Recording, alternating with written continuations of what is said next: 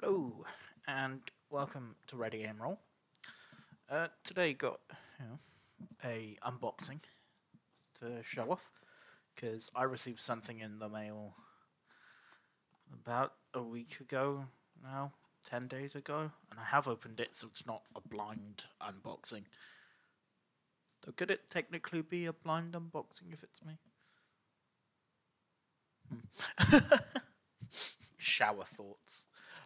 Anyway, we're going to go through what's in the box. I'll give you a bit of what I think about it, and, hopefully that helps you decide whether you want to pick it up for yourself, or maybe you go an alternative route. What we are going to be taking a look at today is Fallout Wasteland Warfare, a tabletop skirmish game from the lovely, lovely people at Modifius. Yeah, this is the two-player starter set, as it says on the box. There you go. So, this will give you enough minis to start off with a human survivor faction. And, don't know why I did air quotes there, because that's what they are, they're survivors. But it gives you enough minis to give you humans and super mutants, which also means if you're playing on your own, you can also play super mutants as AI, or even humans as AI if you want. And they can also be used as minis for games like Zona Alpha, which is kind of why I bought this box. So yeah. Obviously, lid's already off, so let's crack this thing. Lid's already off. Why would we crack it open if the lid's already off?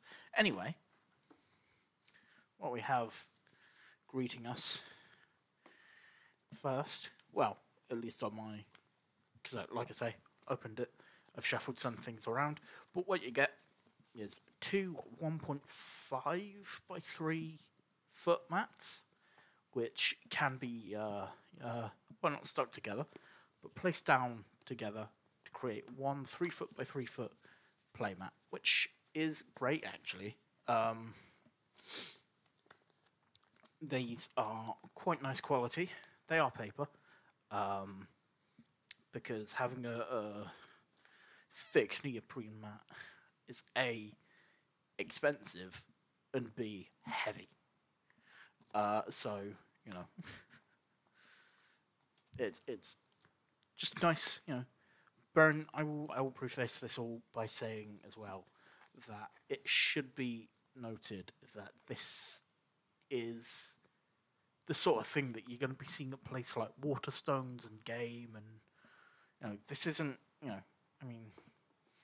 you will often find it at places that are more niche, obviously, but a lot of this box especially is done to get people into the hobby who maybe wouldn't normally be interested in the hobby. Your standard Fallout fans who maybe see this on a shelf at, like I say, Game and go, "Ooh, that's interesting. What's this all about?" Buy it and get into tabletop gaming, which is what we need. We always want more people getting into this hobby because it is a wonderful hobby. Anyway, you get two of these. You get a single A4 piece of quite nice gloss paper. It didn't need to be gloss paper. This could have easily just been a printed off bit of paper in colour, because it's an errata sheet. Rules changes and FAQs and things like that.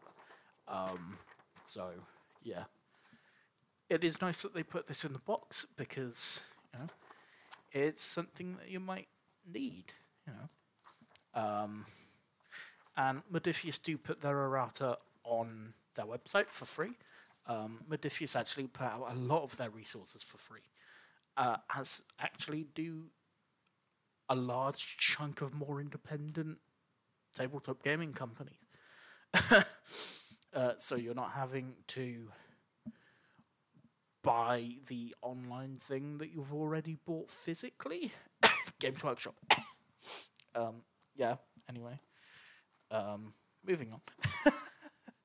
Am I? No, it's just upside down. And somehow stuck to something.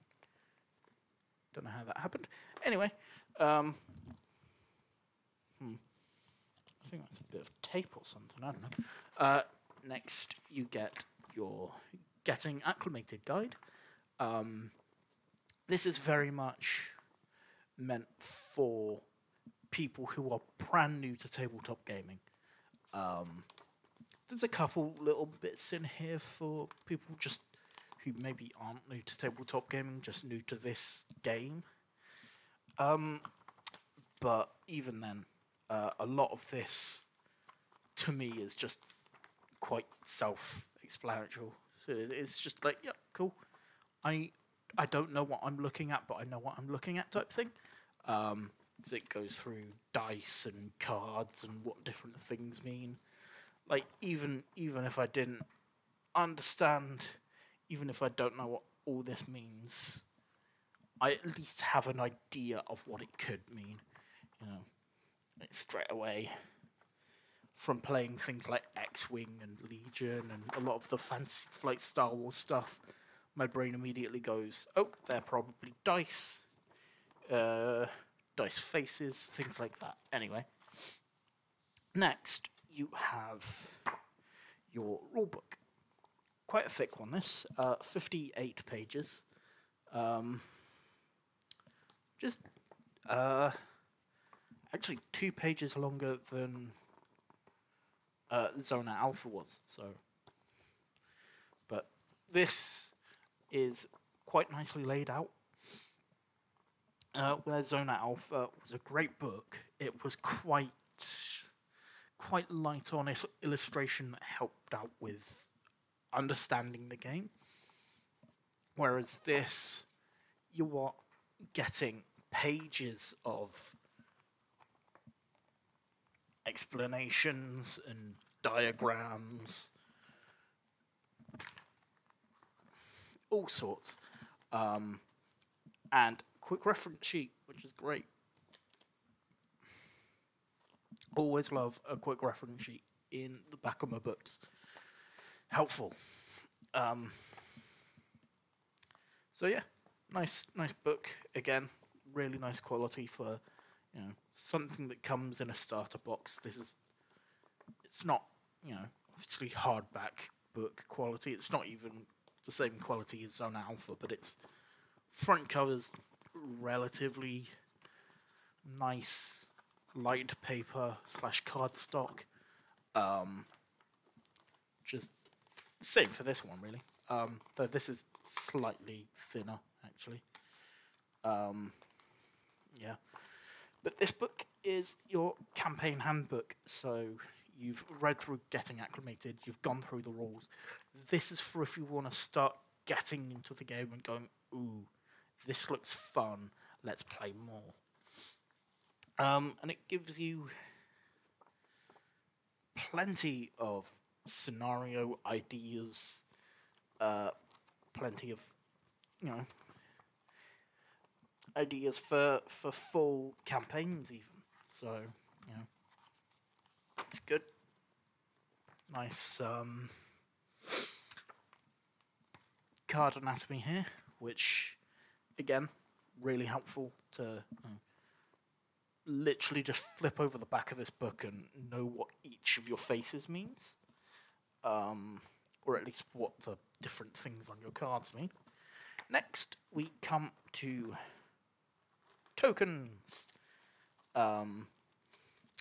You get plenty of tokens in this game. It is a very token-heavy game, which I'm personally not a huge fan of. I think that's just because I have been a Warhammer gamer for 15 years now. Yeah, it's coming on 15 years. Which is terrifying. Yeah, a nice stack of these lads. obviously they don't come in baggies. They do come on punch boards, so you do have to punch these out. However, the baggies do come with the game.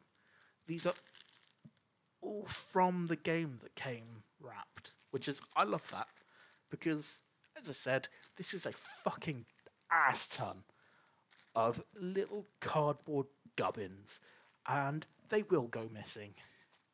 They will. They do. So it's nice that Modifius have taken the stress of going, I don't have any baggies to put my stuff in. There we go. So yeah, this is great. They even give you enough baggies for your cards. This deck is reasonably thick. How thick is it? It's about half as thick as my... I'm not going to finish that reference. Yeah, just go watch Housing Ultimate Abridged. I think that's episode 2. You'll understand the reference. Anyway, this is items, it is objectives, it is quests, it is all the different things that you want to play a game. And it's also my understanding that basically everything in this box can also be used for the RPG, which Modifius also puts out, which is nice, really. You also get your cards for your characters, both player-controlled and AI. So, yeah, it's quite nice. You can see AI stuff on this side. I don't want to take them out because, just can't be fucked. You also get dice, obviously. It is a tabletop game that uses dice. Mostly D12s with a D20, which is quite interesting. I don't know why it tickles me so much seeing games that don't use D6s. Because obviously D&D uses D20s. But as far as tabletop wargaming, I mean, especially for dice pool type games like this, I guess D6s aren't as common.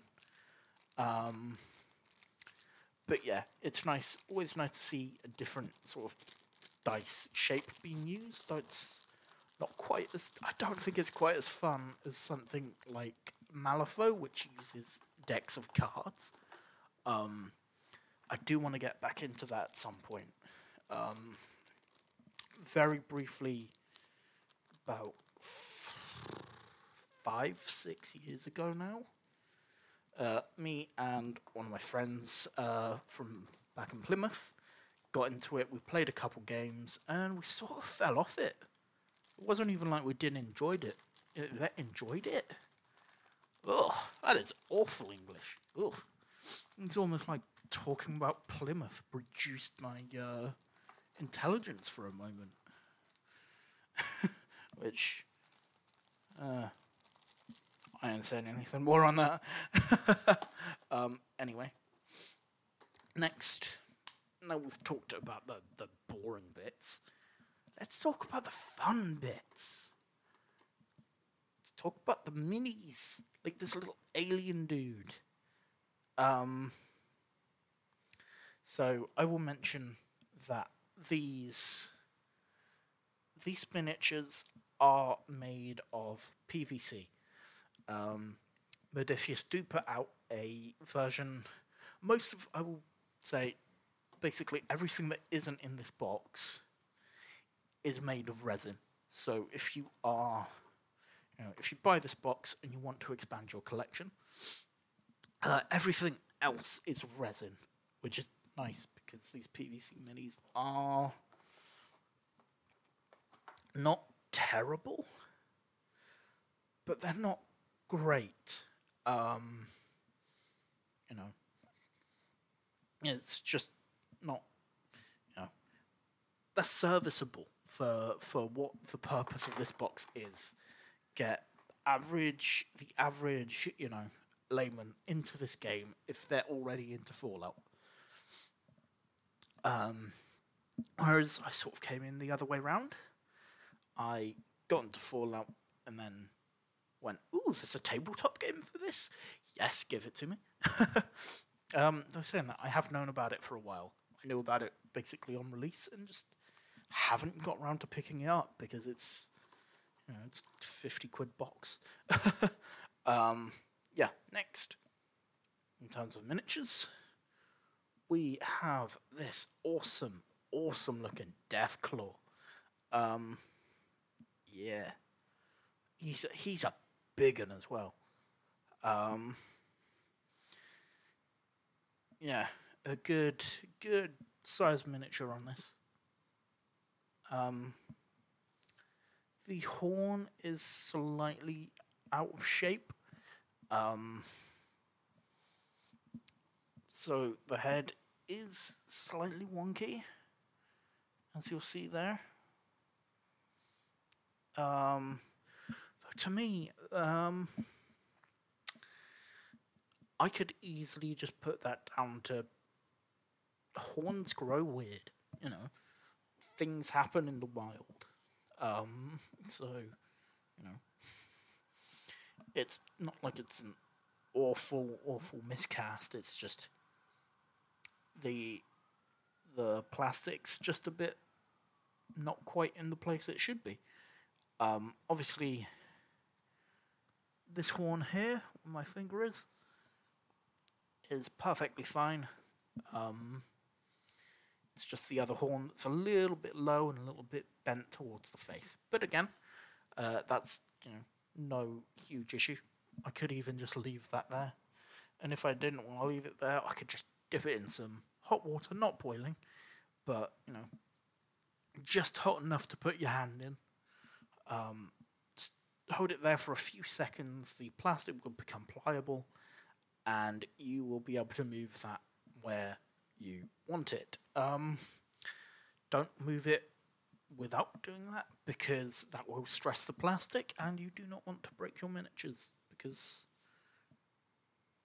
these miniatures are expensive. Well, these aren't. And I have just noticed some of the quills on the back are also bent. So, again, just to dip in a bit of hot water. I mean, I'll probably be dipping these in hot water anyway, because as with resin miniatures, you do want to clean them before painting them.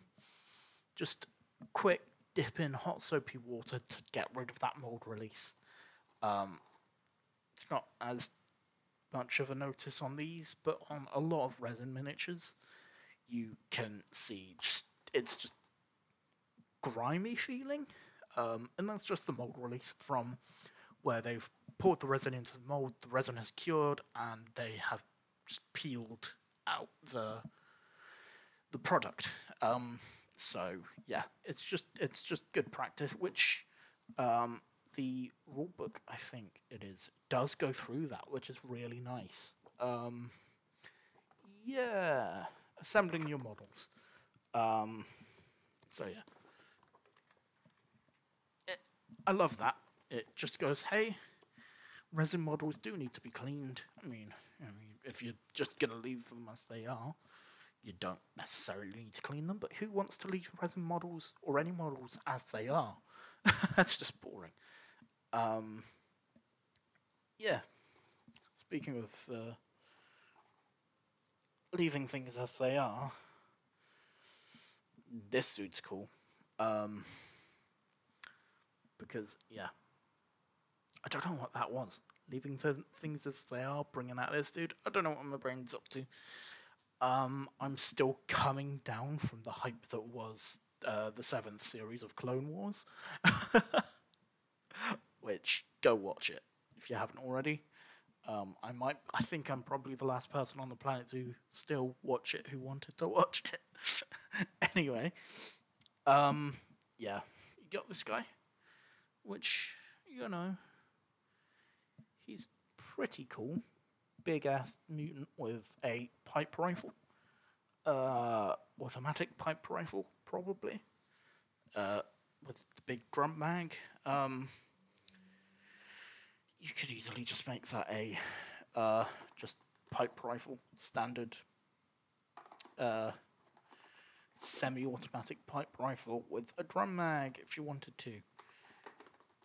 You do get 2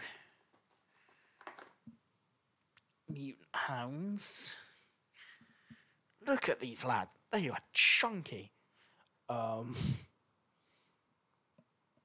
Really nice detail on these.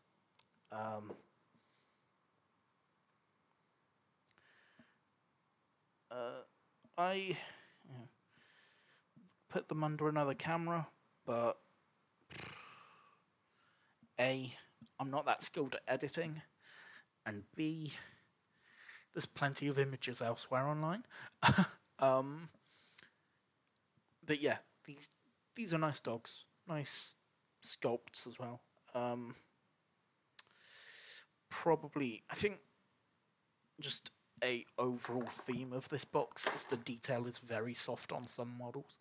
It's not so bad on these, but the more, particularly your survivors, they are very soft as far as detail goes.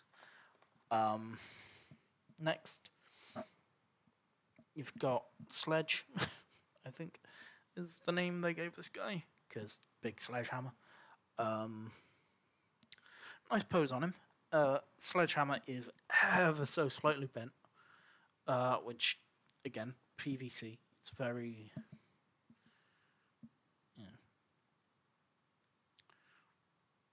it's quite elastic in the right areas. Again, wouldn't want to bend it as is. Heat this up again. Even then, it, I wouldn't say it needs too much heating up, because it's,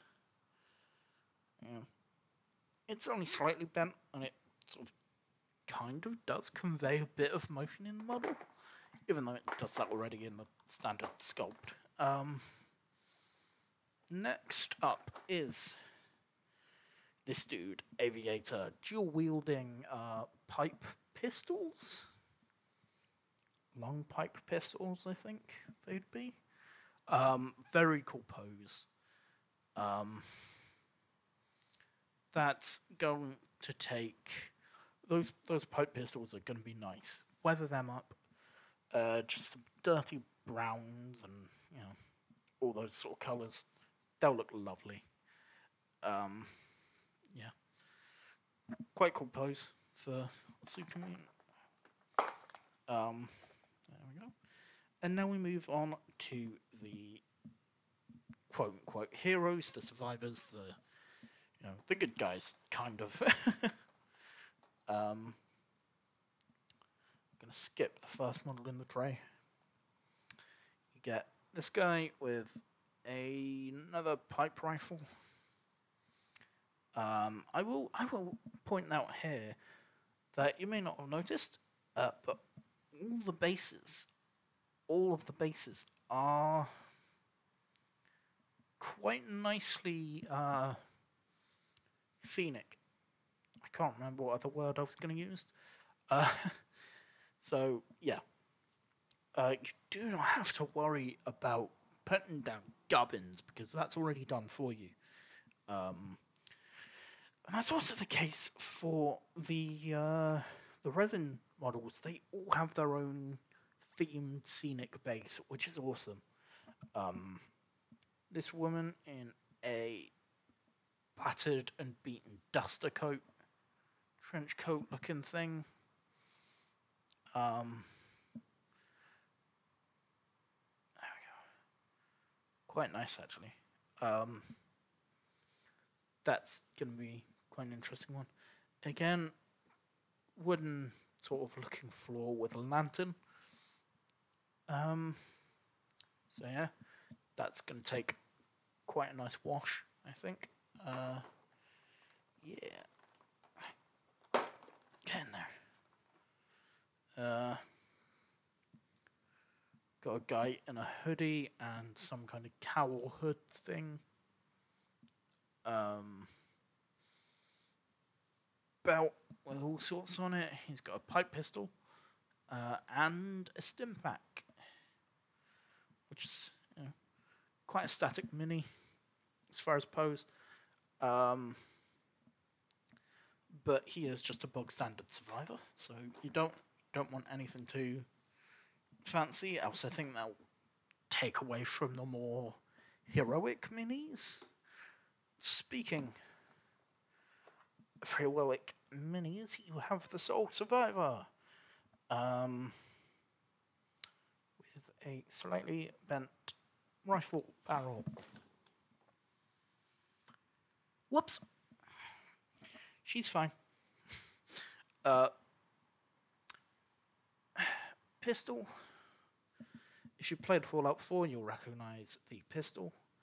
And you'll also maybe notice... Come on. You might be able to notice there on her wrist is her Pip-Boy, which is very nice. It's going to be a ball ache to paint. Quite a bland, scenic base, but still quite nice. Just an easy dry brush on that one, I reckon. And moving back across the box, you get this absolute unit. Power armor with, I think that's the Brotherhood of Steel logo on the front, which is quite nice. So yeah, this guy is gonna paint up real nice. Arguably kind of a large base for him personally. So there is that. I would have maybe put him on a slightly smaller base. Are they the same? They are the same. Yeah, I don't know.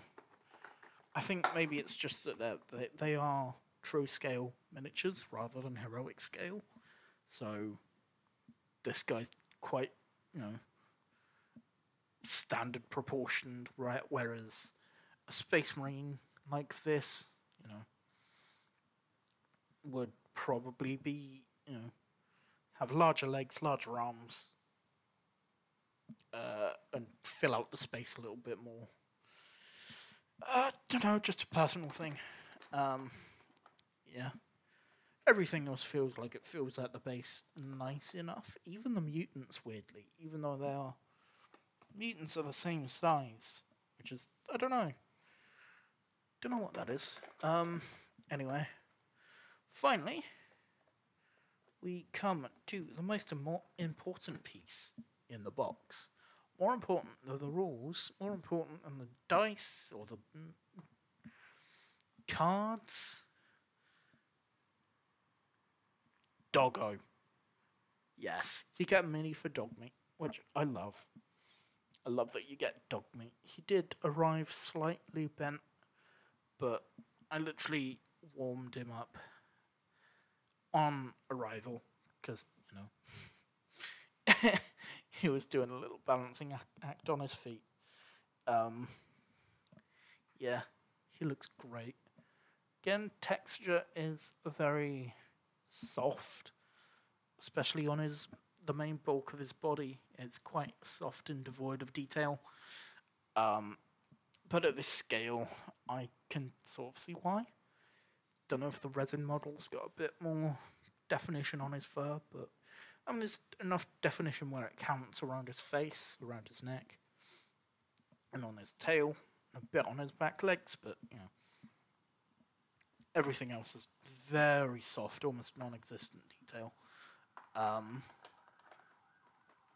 So yeah, those are the minis that can be found in Fallout Wasteland Warfare. The box itself costs 45 Great British pounds. It is out of stock on the Modiphius website, unfortunately.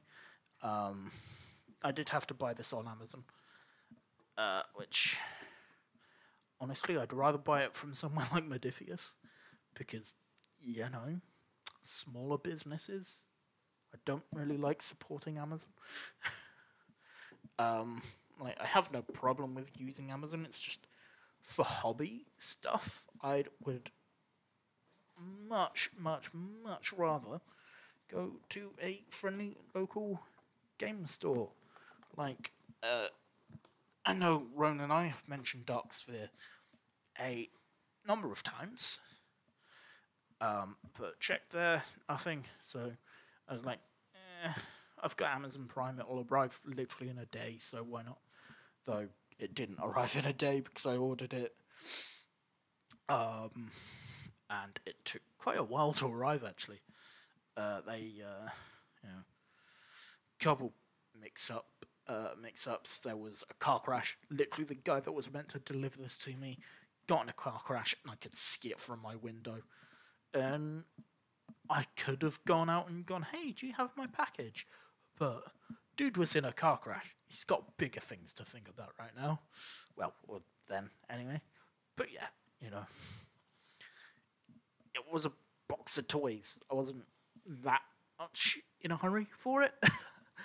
But anyway, that was Wasteland Warfare. Hopefully, maybe get some more minis. At some point, I will almost definitely upgrade to the resin kit because, yeah, more minis. And probably buy some more because Modifius do make some interesting stuff and some good sculpts on their minis as well, because I have seen them in person. So yeah, that will just about do it. So just a heads up as to what is coming out on the channel. You will notice our schedule has kind of collapsed in on itself, because Rome's not in the flat to edit. I can't edit to save my life, and I'm using DaVinci, which I have never used before, and I have no idea what I'm doing with it, so this may not even get edited at all. So, sorry about that. Anyway, what else? We do have a podcast, which we still need to record, which is the third best most viewed thing on the channel now. So, thank you for that so very fucking much. That was incredible. Just seeing the analytics on that just spike, I was like, what is going on here? So it seems that you guys like that. So we're definitely doing more. So yeah, that'll probably get recorded some point this week and get released maybe this time next week. So yeah, thank you for supporting the channel. If you haven't subscribed, do that because it does help us out and it makes us happy. Our goal for 2021 is 41 subscribers, so if you could help us do that, we would be very, very grateful. So yeah, thanks for watching. Wherever you are, I hope you stay safe. I hope you enjoy your hobby. We will catch you on the other side. Goodbye.